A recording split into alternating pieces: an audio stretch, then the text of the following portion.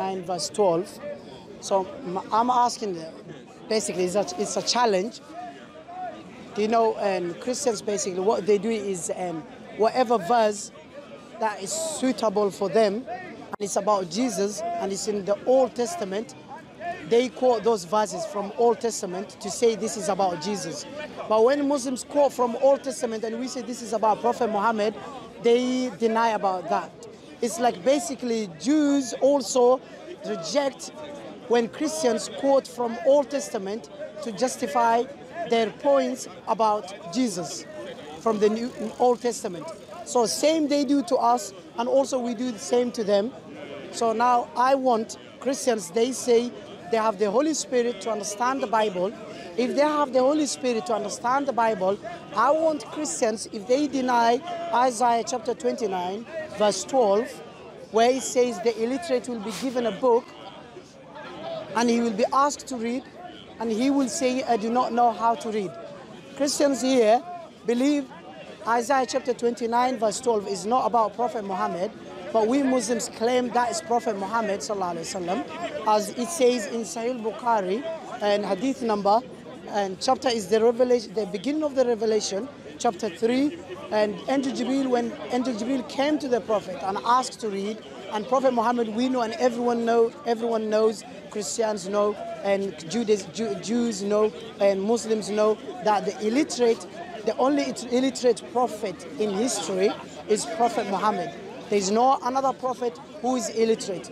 So if they have another person who is an illiterate and he will be given a book, I want, what's your name? John. I want John to explain to me if he denies Isaiah chapter 12 and chapter 29 verse 12, if it's not Prophet Muhammad, I want him to tell me if he got the Holy Spirit with him to explain to me who is that illiterate person in the book of Isaiah chapter 29, and what is the name of the book, and when was he given that book. If you don't know who is that illiterate and what book was he given, what book was given to him, and what is the name of the book, when was he given that book to him? So I'm just going to answer this very quick. It's going to be a short debate. Yeah. The fact is, we always, when we're reading any biblical literature, we must identify the context. It's the same with the Quran, for example. The Quran claims a lot of things, and Muslims claim you're not implying the meaning of the context. So that's what I'm doing with the Bible. You have to imply what the meanings of the context are in chapter 29, verse 12 of the Bible, right? You can't just read one verse and then claim Muhammad said it, right? Yes. You're going to read from chapter 7 all the way to chapter 12. And the multitude of all the nations that fight against Ariel, even all that fight against her and her munition, and that distress her shall be as a dream of a night vision. So I want you to understand that as is using here, applying an analogy, it is like that, a simile. Right, I just want to imply that. It shall even be as when a hungry man dreameth, and beholdeth he eat, and he awaketh, and his soul is empty. Or as when a thirsty man dreameth, and behold he drinketh, but he waketh, and behold he is faint, and his soul have appetite.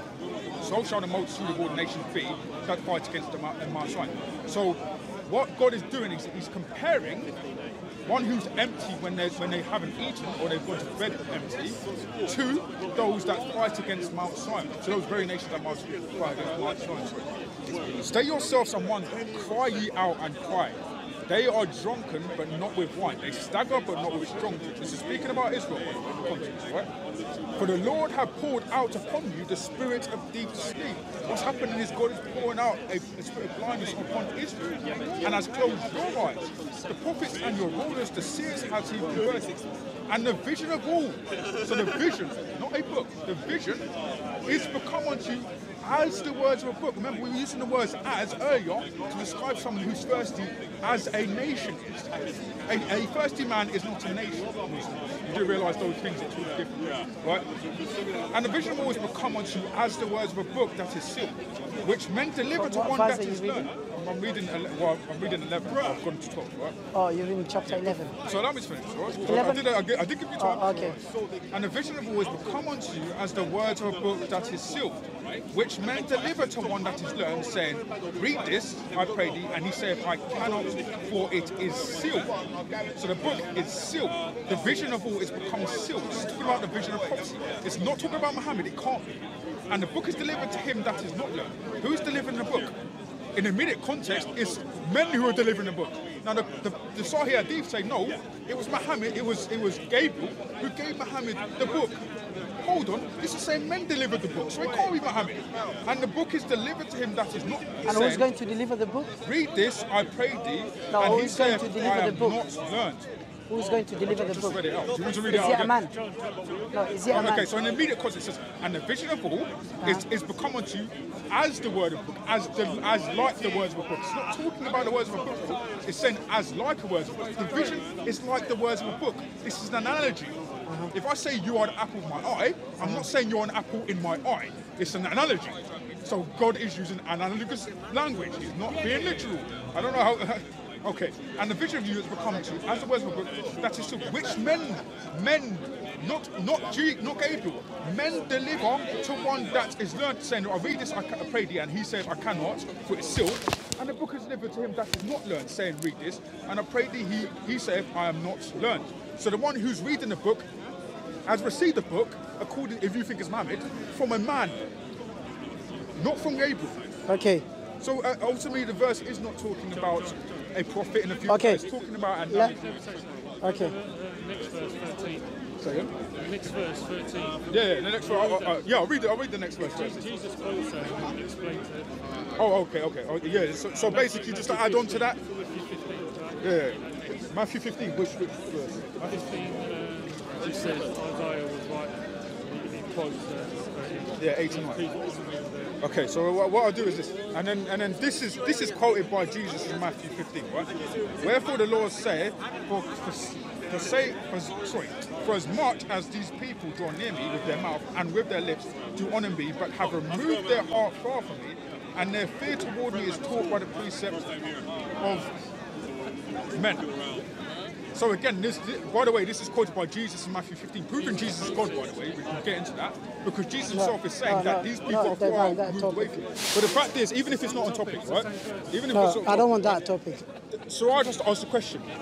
I'm coming to that point. Was it the case that Gabriel is a man? If Gabriel's a man, or if he's men, then this is talking about revelation, but it can't be, because it's talking about an analogy of Israel. It's not talking about men. It's saying that like a book is delivered to that which is learned and sealed, they cannot read this. Israel is blind. Israel is blind the same way that a person who's unlearned cannot read a book. That's what we're talking about. It's not talking about Muhammad. And first of all, he read the wrong translation. I go here with the original Hebrew language, which is translated from Hebrew to English. This is the King James. Well, King James, okay, that one, I don't accept that one. I go here, the Hebrew language, Old Testament, it is translated, it says, and is delivered, the book, to one who is not illiterate, who not is illiterate. The book saying, read, please, this. And he says, I am literate. I cannot read.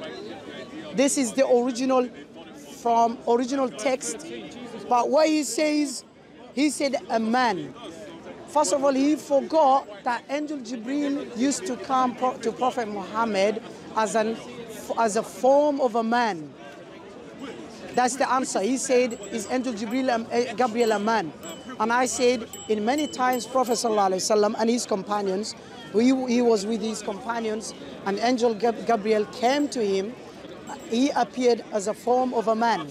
So sometimes angels do have a form of man. So until now, the context it says here, Christians, which they're not applying, what they're not applying in the context is, they cannot tell us who is this person, illiterate person, that he was given to a book and he will be asked to read and he's going to say, I do not know how to read.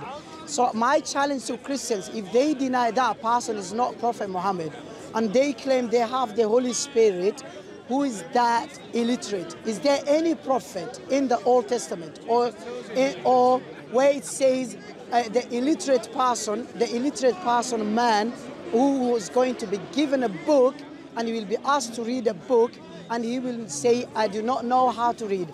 Also in Isaiah chapter 28, verse 10 to 12, it You're says, going off topic now. I no, wanna same, stay same, on Isaiah yeah, 29. same, Right, because that's you said different context. I'm saying the context. That's not the Because it context of says Isaiah God 29. will speak to his people with a foreign language. His people are Israelites, and their language is Hebrew language. And it says he will speak to his people with a foreign language, and that here it says the illiterate will be given a book. If that's not prophet, I'm challenging you, Christians, and you tell me if you have the Holy Spirit, who is this person that was given a book, and what book was given, what's the name of the book, and when was he given? I want you to explain so as this you can verse. see, Siraaj has actually gone to Blue Letter Bible. Because we see the only prophet who is illiterate, who is... Okay. So Siraaj has gone to an interlinear because he wants to prove that this is talking about prophet. I'm claiming that no, it can't be, because as you saw in the previous chapters I read, this is not talking about a prophet. The language I use, Muslims, it says here, it shall be as even when a hungry man dreameth. What chapter is that? So What verse? This is verse 8. This is the same chapter, 29. Verse 8, yes. Right? Let me go to the... So when the Bible uses it shall be or it as, when it uses it shall be or is it as, it's using analogy. And I've explained this to Raj before, he's not getting analogy. Analogy means a story to portray a point. What God, the Lord God is using is this to portray a point. He's not talking about a prophet. But even if we were to assume Siraaj is correct and he's talking about a prophet, let's read Matthew, as my brother here has mentioned, let's read Matthew 15, right? Let's read Matthew 15.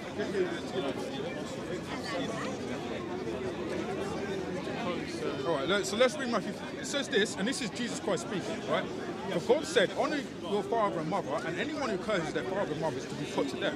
But you say that if anyone declares that what might have been used to help their father or mother is devoted to God, they are not to honour their father or mother with it. Thus you nullify the word of God for the sake of your tradition. You hypocrites! Isaiah was right when he prophesied about these people honour me with their lips, but their hearts are far from me. They worship me in vain. This their is no answer. It's not the same context. Is Jesus an illiterate? This is written. I'm asking, is Jesus an illiterate? Sorry, you're talking over. I thought we was going to have a conversation. You're talking over. Wait. Is Jesus an illiterate? I'm going to quote a verse. I just want your answer. It cannot be. You go to Matthew. Matthew's got nothing to do with this. Isaiah. For as much as people Two different contexts. And with their lips to honour me, but they remove their heart from me. And their fear toward me is taught by the precept of men. So it's clear, even if this was talking about a prophet, it wouldn't be talking about Muhammad. But just to hold in the point, it's not talking about Muhammad. The word men is used. It says here in verse 11 of Isaiah 29, and the vision of all is become unto you as the words of a book that is sealed, which men deliver. Now, the Sahih say that the angel Gabriel delivered prophecy to Muhammad. It doesn't say men. Men is a plural. It means multiple men. It doesn't mean one. So when he says that this is talking about Muhammad, it can't be because Muhammad didn't receive revelation from multiple men. It doesn't say men. It says man. It says man. Here it says man. I can read it out to you again. And the vision of all is become unto you as the words of a book that is sealed, which men deliver to one that is learned. He's not saying men. He's not saying men. Totally, you lied. It doesn't say men. Because this Bible is... It doesn't say men. No, King James Version is wrong. It doesn't say men. The original text says in Hebrew is here. A man will be delivered a book, not men. I go here. I don't know where he got from King James Version. I got the Hebrew language. Yes. It says illiterate. It says man, not men. It doesn't say man, it says men. It says man. And is delivered. Now, Greek, forget about Greek. The original language of Old Testament. Now, the original language of Tanakh and Torah is Hebrew. I got the Hebrew translated into English. It's here. It says the man will be delivered. It says a man. It says, and he says not, I am literate, I cannot read. It says a man, not men. And also Jesus also predicted Prophet Muhammad sallallahu alaihi wasallam. He said in the Gospel of Matthew chapter 21 verse 43, he said to Jews, there will be a time the kingdom will be taken away from you and it shall be given to another nation who is going to produce its fruit. And that applies, it's similar verse as Genesis chapter 17 verse 20, where God of the Bible promised to bless Ishmael and his offspring. It says, for Ishmael, I have heard for Ishmael, I'm going to bless him, I will bless him, and he will be the ruler, or he will be a father of the 12 ruler, and he's going to produce its fruitful. So now, Genesis 17:20. Ishmael is not a descendant of Isaiah 9, therefore he's not Genesis part of the is the descendant. and as Jesus are, because Jesus is the final fulfillment of that covenant. Okay. That's why it says in Matthew 17 that Jesus fulfills the law, because he's the final fulfillment of that covenant. You don't know how to read the Bible. Okay. So now, basically, what I'm trying to say is Islam, Prophet Muhammad, Quran, all is mentioned in the Old Testament. I can give even in the New Testament. Okay, so but Christians always try to lie. Jesus said that another comforter will come and he shall guide you to the truth. Can I go to that verse? So now, what I'm asking is, yes. Siraaj, can we go to that verse? Yes. Okay, John 14, let's go to that verse. Yes. Okay, John you're 14. going to disagree with this Yes. unless you're No. No. Right. Can you start from John 16:17, please, and see what it says I'm there. going to John 14 because that's the context, right? Yeah. No, I want 16 as well, yeah, and 16 to 7. It's fine. Right, but let's just go to John 14 first, and Yeah. then go to John 16. Yeah. You don't read the Bible like you Muslims read the Quran. Yeah, You read it out of okay. context. I will quote from the Bible about the Quran, about Prophet Muhammad, about the Hajj. All this is about Islam. It's in the Old Testament. Yeah, bro. Wait. All right. Cool. I'm gonna read it. Yeah. All right. So this is John 14, right? Yeah. So you're gonna disagree with what you No, just just said. this one. I want other verses, John 16:7 as well. Right, that's fine. But what we're not going to do is first skip, Yeah. because the Bible has context. Not like Yeah, the Quran where there's no context. It doesn't make any sense. It actually makes sense. Mine makes sense, but yours doesn't Your make Quran sense. makes no According sense. to you, yeah. But anyway, According this is what to it me. says, right? And I will pray the Father, and he shall give you another comforter, Yes. that he may abide with you forever. Yes. Forever. Thank you. Forever, right? That's what Prophet came with, is Even the the Quran. Spirit of truth, whom the world The cannot Spirit of receive, the truth because is it Prophet seeth Muhammad. not, neither knoweth him, but ye know him, for he dwelleth with you and shall be in you. Now is Muhammad a man going to be inside you? No, it's not. That's a metaphor. Lawyer. That's a metaphor. Because So Christians always use some verses of the Bible. It's a metaphor. So when we say it's a metaphor, they say no. But when it's to them, it's a Contextually, it's metaphor. talking about the Spirit of truth. So now let me come to the point. What did Jesus think I'm the Spirit of truth was? challenging When Jesus Christians. said the Spirit of truth, what did you think the Spirit of I'm truth challenging Christians. The Spirit of the truth, Jesus said he will glorify me. Prophet was? Here's Muhammad what in Jesus the thought the Quran, truth was. Prophet. And I'm going to read it out, so Okay. I'm going to debunk every claim you make, Okay. right? This is where he says You it's speak. the Holy Spirit. 2 minutes. Can you hold in? Can you give him 2 minutes, please? This is 2 minutes, John please. 14, Can you time for him? 26. 2 minutes. The very same chapter I read out, by the way. Can you time for us, please? 2 minutes. But the Comforter, Stopwatch, which yeah? is the Holy Stopwatch. Spirit, 2 minutes. whom the Father will send in my name, Yeah. he shall teach you all things and bring all things to your remembrance, whatsoever I have said to you. So this is talking about the Holy Spirit, not your Prophet Muhammad. Thank you. I will debunk. That's not the Holy Spirit. Clearly, do you know why? Jesus explained the Bible. No, I'm coming. Jesus explained the Bible, yes? He said context. So the context, Christians always think the Comforter. Okay, you can go. Okay, doesn't matter. Okay, so he said the Comforter here is the Holy Spirit. I'm using the same Bible he I didn't say quoted. that, by the way. It was the Bible that said No, that. You can yeah, In fact, okay. I want to quote the Okay. verse, actually. No, I'm going to calm down. It's No, John. I'm going to debunk that point. Okay, can you not stay? 14:26. Okay, so now he said the Holy Spirit is the Comforter, yes? So listen here. Logically, Christians, wait, brother, doesn't matter. Brother, doesn't matter. I'm using the Bible. He said that's the Holy Spirit. He said that's the Holy Spirit. Definitely, that cannot be the Holy Spirit. Do you know why? Christians believe the Holy Spirit is God, yes? If the Holy Spirit is God, but Jesus told us the Comforter will not speak by his own, but he's going to be inspired by God. He cannot speak by his own. So if the Holy Spirit is God, that means the Holy Spirit should speak by his own. But Jesus said the Comforter, the Spirit of the truth, shall not speak by his own, but it's what he heard from God. He hears from God. Oh, yeah, Okay, now. yeah, you got his mic. Sorry. So the Holy Spirit, okay, no Less problem. conversation, Okay, but I no won the problem. debate. No, no problem. No, I'm using now. I'm using, doesn't matter. Yeah, I'm coming to the point. The Comforter is not the Holy Spirit because, you know, brother, listen. You're like a slave to the white man. Brother, listen, please. Brother, wait, brother. Brother, please. Brother, you distracted, brother, you distracting me. Okay, no, he's gone, no, the guy is gone. Okay, what I'm going to say here, brother, Akhi, respectfully, please, ignore him. So what I'm saying is, you white men used to use to control you, but brother, listen to me, bro, man. please, brother, please. Lies, bro. Lies. David, please, brother. So shall I stop talking then? Dumbass, Just five minutes. 5 minutes, brother. Please calm down. Brother, calm down. David, allow it. Please allow it. Okay, brother. Otherwise you're distracting me. Please, politely, brother. Calm down. That's what they're looking for. So Christians always say the Comforter is the Holy Spirit. That cannot be the Holy Spirit because Jesus said, in order the Comforter to come, Jesus must go. If Jesus is there, the Holy Spirit must not be there. The Holy Spirit and Jesus always were there at the same time.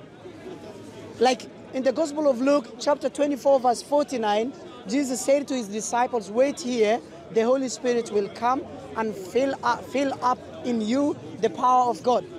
So, and Jesus said, in order the Comforter to come, the Spirit of the truth, he said, in the Gospel of John chapter 16, verse 7, he said, the Spirit of the truth shall not come unless I go. That means Jesus and the Comforter cannot be there at the same time. In order the Comforter to come, Jesus must go.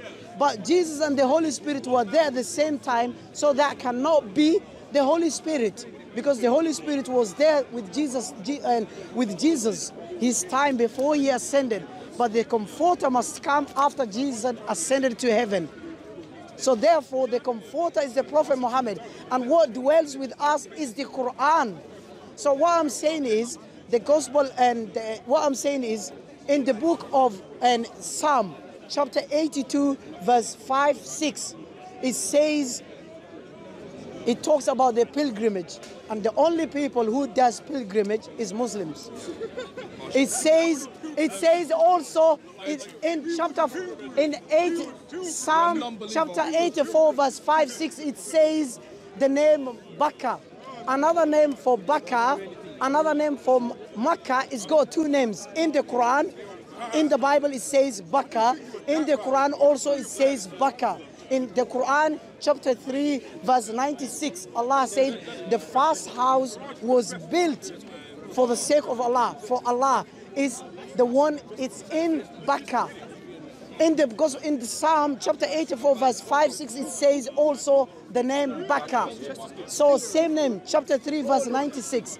In Isaiah, chapter 42, verse 11, it says also the wilderness, let them sing from the mountain of Sila. And Sila is a mountain in Medina. That is clear about prophecy of Prophet Muhammad. And also in Genesis, God promised to bless Ishmael and his offspring. It says Genesis chapter 16 and chapter 17 verse 20, God of the Bible said, for Ishmael I have heard, and I will bless him. I will bless Ismail, I will bless him, and he will be the father of the 12 rulers, which is Quraysh, the tribe of Prophet Muhammad. And that's what Prophet Muhammad said in the Hadith Sahih Muslim, and Hadith number 22 verse 76. Prophet said, Allah has chosen Kinana from the children of Ismail, and he has chosen Quraysh from the children of Kinana. He has chosen Bani Hashim from Quraysh, and he has chosen me from the children of Bani Hashim. And God of the Bible promised what? To bless Ismail and his offspring, and he will be a ruler, he will be a father of the 12 rulers. And Jesus said what in the Gospel of Matthew chapter 21 verse 43, he said to the Jews, and there will be a time will come that the kingdom will be taken away from you and it shall be given to another nation. Apply this verse to Genesis chapter 17 verse 20, where God of the Bible promised to bless Ishmael and his offspring, and he said they will produce is fruitful. The kingdom, he will bless them. He said, even if I open the verse in Genesis chapter 17 verse 20,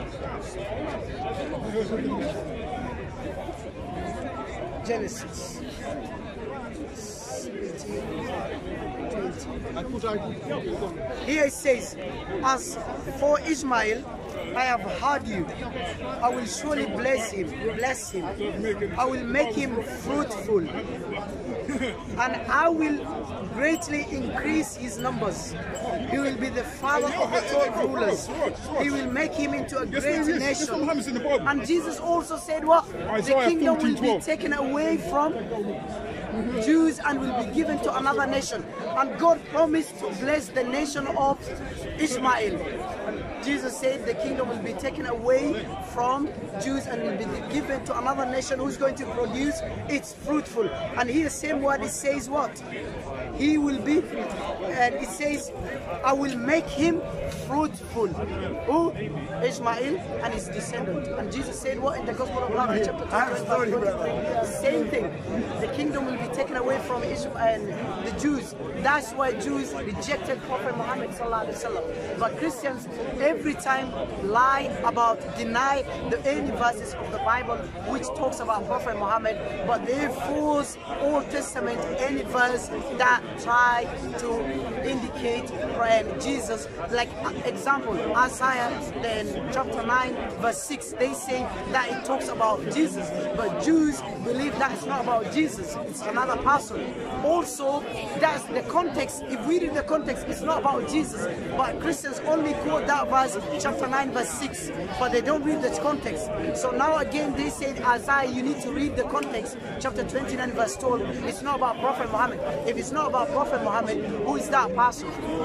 It says the illiterate will be given a book, and we know the only illiterate person, prophet who is illiterate is Prophet Muhammad.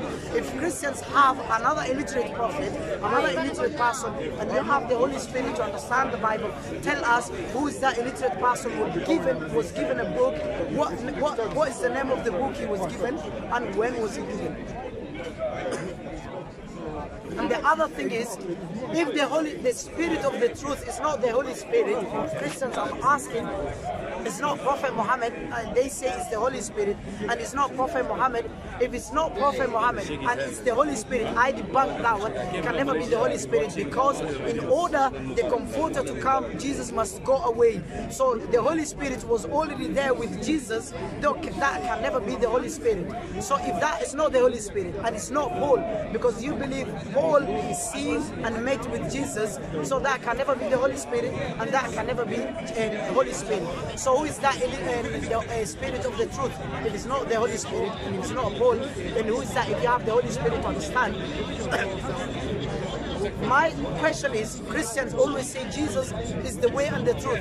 If Jesus is the way and the truth to God, and he came to us to guide, why he needed another comforter to guide us? That means Jesus was the way and the truth only when he was on this earth. When he left, the comforter was the way to God. Otherwise, Jesus could not say the Spirit of the truth. When he comes, the comforter, he will guide you and he will tell you everything. So, if Jesus is the way to God, why he needed another comforter to come and guide us? That means Jesus was only the way when he was on this earth, not after he ascended. Because after he ascended, the Spirit of the truth, which is Prophet Muhammad, is the way to God. If it's not Prophet Muhammad, tell us Christians, who is that comforter and who's the Spirit of the truth? That's my challenge. That can never be the Holy Spirit. I already banned, and that can never be Paul. Assalamu alaikum wa rahmatullahi wa barakatuh.